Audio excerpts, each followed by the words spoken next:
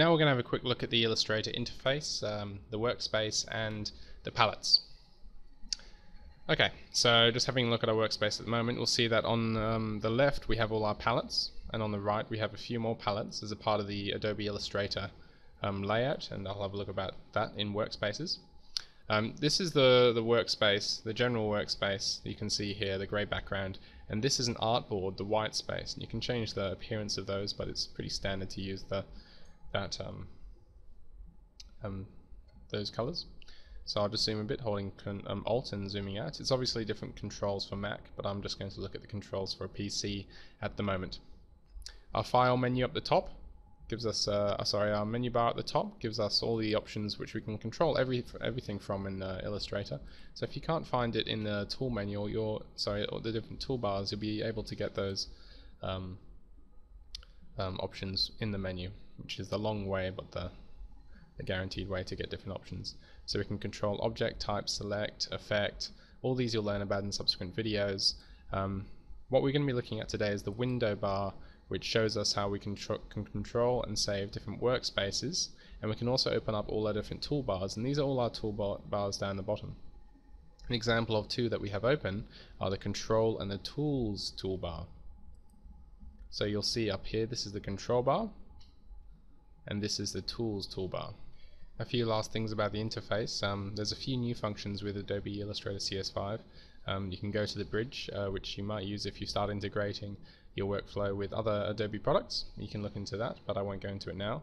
We can choose our workspace, dropping down using the quick workspace selection bar up here, and you can search for answers online and from the Adobe Help menu by typing your problem in here. It's very useful actually, I've found.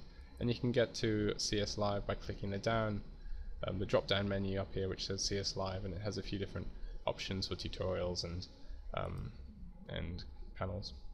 Click around the bottom, try clicking on all the buttons around the extremities, because they do some useful things. You'll learn about view controls in the next video, where we can choose the this little drop up menu, you could call it, down here. Lets us choose the percentage of view, and we can choose our artboards by clicking on the drop down menu right next to it.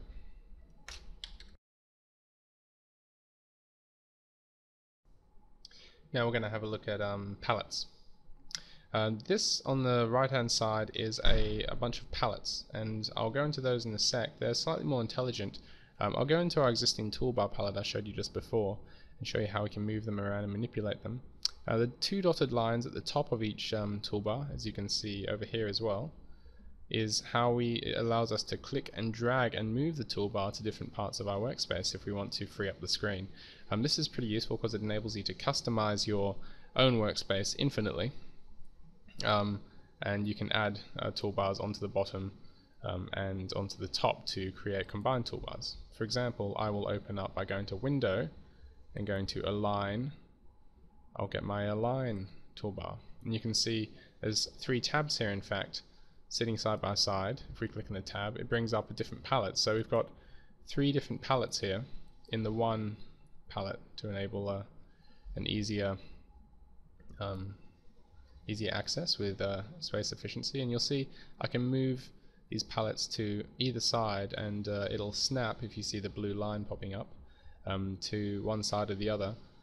And even if there isn't a blue line, it enables us to arrange the palettes quite easily. It's very intelligent, and if I let go of that, you'll see that it becomes as though it were the same palette. Okay, and if we drag the grey bar at the top, we then drag all of them. I can then break that quite easily by grabbing the and you can see it's exiting the conglomerated palette, and now we have an individual palette again.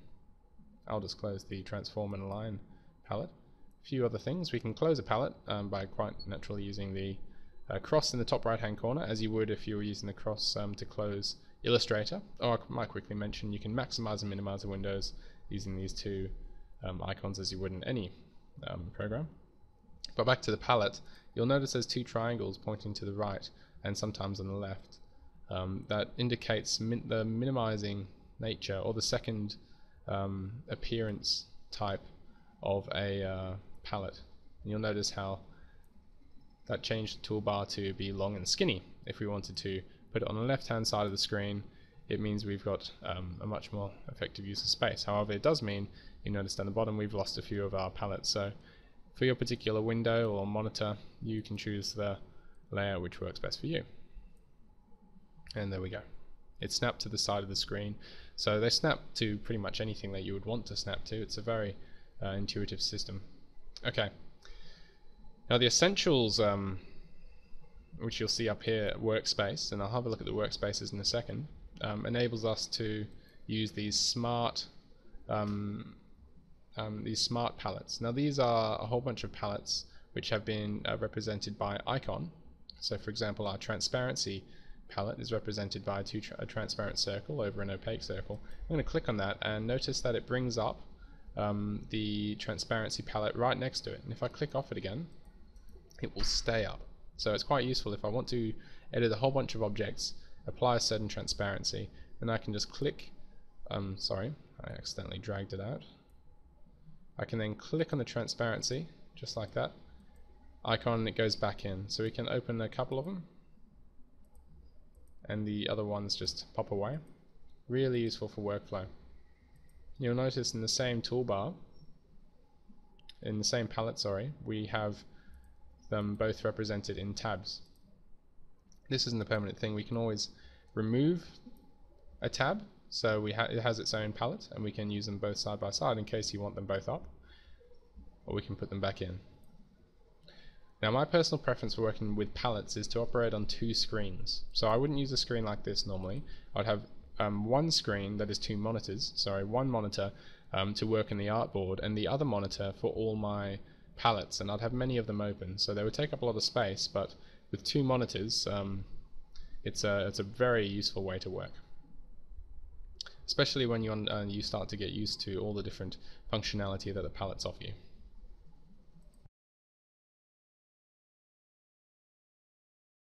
The last thing I'm going to show you today quickly is Workspaces. So we'll go up to Window and go to the Workspace drop-down menu. You'll see a bunch of different options for Workspaces. I've already described to you the characteristics of the Essentials workspace. Now what's most important to us as architecture students or people learning to use any Adobe product is to save and manage our workspaces.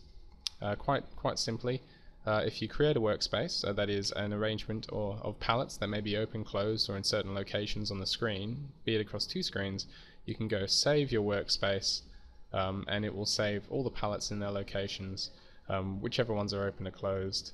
So next time you open it, you can load that workspace quite easily by, if I click cancel, clicking on the Essentials bar and selecting which would be a new workspace just down below. And you can go and manage your workspace, manage your workspaces using the Manage Workspace window, which I accessed by clicking the Workspace Quick Select drop down menu. And you'll see there's no workspaces that I've actually created here. I'm going to select the new workspace, which is another way of creating a new workspace, which is going to make a new workspace for my current workspace. I'll call it Current Jack, which is my name. I'll select OK. Then I can go up here and see Current Jack at the top.